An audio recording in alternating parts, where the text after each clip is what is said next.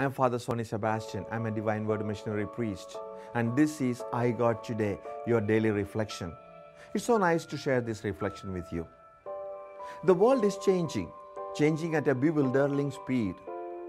Not only new technologies, but new knowledge and new ideas continue to surface. Our rapidly changing societies invite us to express the core of our faith in new ways.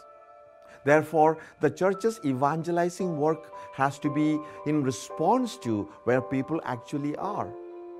It is not good just handing out the same old things in the same old way.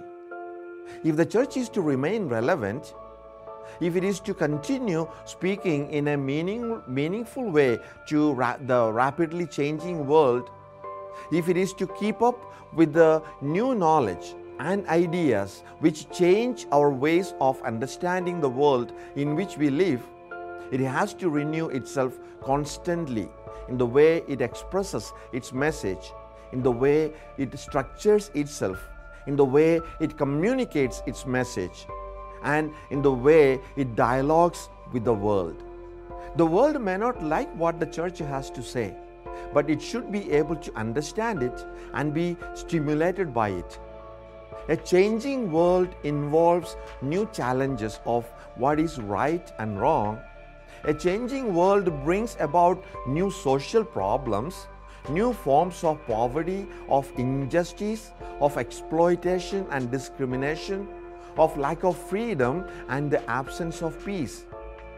Hence, there has to be new ways of preaching and witnessing to the gospel truth of love, of justice, of freedom, and of peace. For this, we need the prophetic role of the church, built on the foundations of the tradition and its continuity. We have to avoid the two tendencies, either of digging in and looking only to the past, or of neglecting the traditions and bringing in innovations with no foundation. The readings today emphasize the presence of God in the work of His church. Peter's faith and acknowledgement of Jesus as the Messiah, the Christ and Savior King, is rewarded by his being made the foundation on which Christ will build His church. Through Peter, Jesus gives His church a guarantee of never-ending protection. And He gives to Peter, as his representative, the powers which he himself had received from the Father, the keys of the kingdom. As we celebrate this feast of the chair of Saint Peter, let us both remain faithful to the traditions which have come down to us over the years, and at the same time be ever ready to make the necessary changes and adaptations by which the message of Christ can be effectively communicated to all those who still have a hunger for that truth and that love. So let's pray.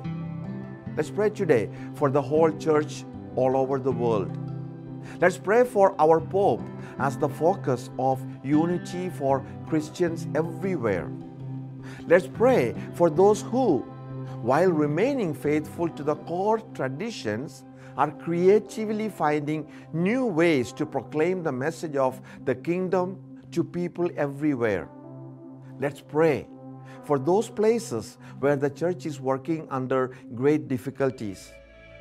Let's pray for our own parish communities, that it may truly be both loyal to the faith of our fathers and have a true missionary spirit to proclaim Christ to all those among whom we live, we work, and we move.